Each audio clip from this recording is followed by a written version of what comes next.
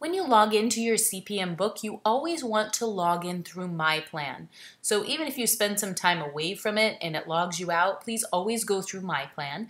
There will be a tile for you. It will look different than this. My tile is not uploaded yet because it's summertime.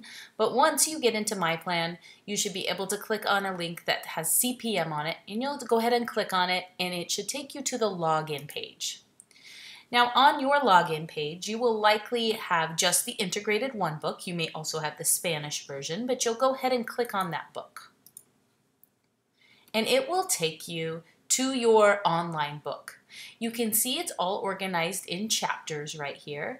And the way this book is organized, it's chapter, section, and then lesson. So for example, I can click on chapter 1 here, and I can see it's organized by chapter, chapter 1. This is section 1, and this is lesson 2 in that section. So if you click on the opening, it'll tell you a little bit about that chapter. So this chapter's main idea is functions. It also has a guiding question. What are you going to be looking at throughout the chapter? And then it has an overview, including this chapter outline where it talks about what you'll be doing in each section. So the next thing I want to look at is at an actual lesson. So let's go to chapter 3.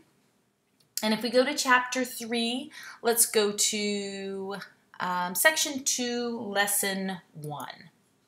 So 3.2.1. And here I can see kind of the main idea, some problems here. And then I can also see that inside I have some e-tools. Anytime there's an e-tool, there's a link there. And so you can use that link to explore some of the things that help you answer the questions. So the student e-tool. Sometimes it'll be through Desmos and sometimes it'll be through CPM. But if you click on it, then you can use the e-tool to help you answer some of those questions.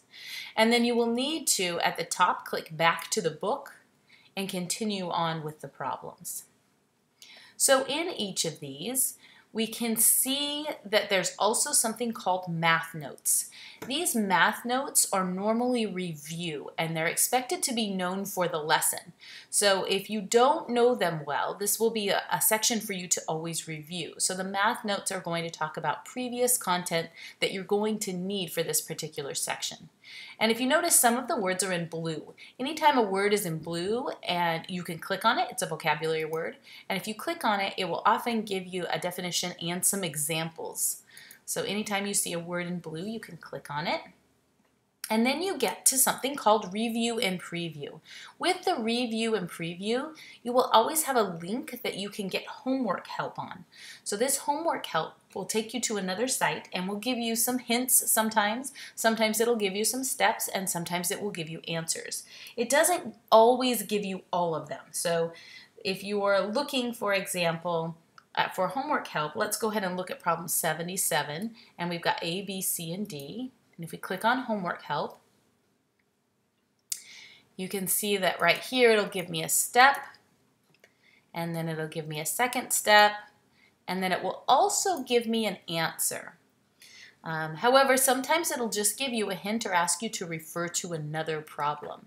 Now here, it took me to a separate page, so you can click back up on your tabs, back to your book, or if you wanted to do some more problems to check your answers all at once, you could go to lesson 321, which is the lesson that we're on, and then say you did all of your work and you're just going through and checking your answers. So say you want to check also problem 81. You can see on here there's an e-tool to help you with that. So the e-tool can help you answer these questions right here as you're going through. So you can use the e-tool to solve each part, and it's an interactive web tool. If you want the full version, you can go ahead and click on this e-tool, and it'll bring you up to Desmos and give you a full screen to help check your answer on that. And then as you click on these buttons, it will show you what it looks like at each of those steps. So then you want to click back to your book if you wanted to get back to your other problems. And then it continues to give you some e-tools you can use, and we will be talking a lot about Desmos this year. Some more e-tools all the way to the bottom. So then I also want to point out something that this book has that your other book did not, is the closure problems. So the closure problems is like a mini review slash pretest. So if you click on, this is for chapter 3, the closure problems. It takes you to what everything, this whole chapter was about. What did you learn about? It's got all of these learning log entries that you've done throughout, and it'll take you back to those. The math notes, any math notes you needed, and you can just click on them and they'll take you right to that section and that problem. Making connections, here are all your vocabulary words, and again, if you click on them, it will give you a definition and usually a visual to go along with that. And then what we're going to be working with a lot is it will give you a bunch of problems. So on these problems, so here's our closure problems, that's what the CL stands for.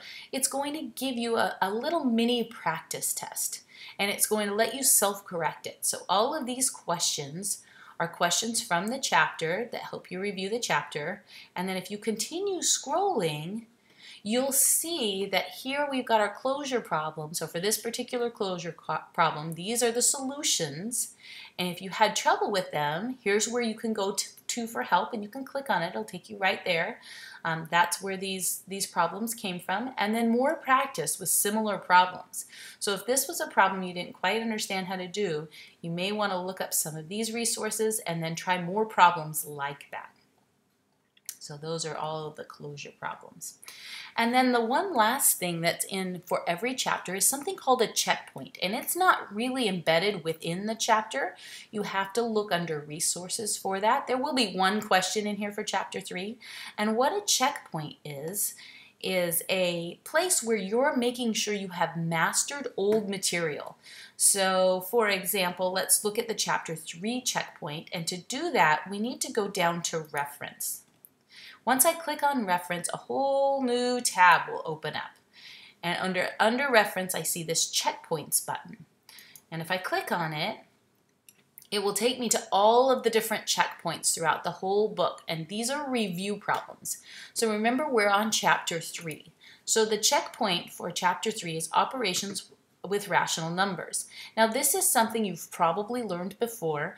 Maybe you hadn't quite mastered it, and this is the place to now do it.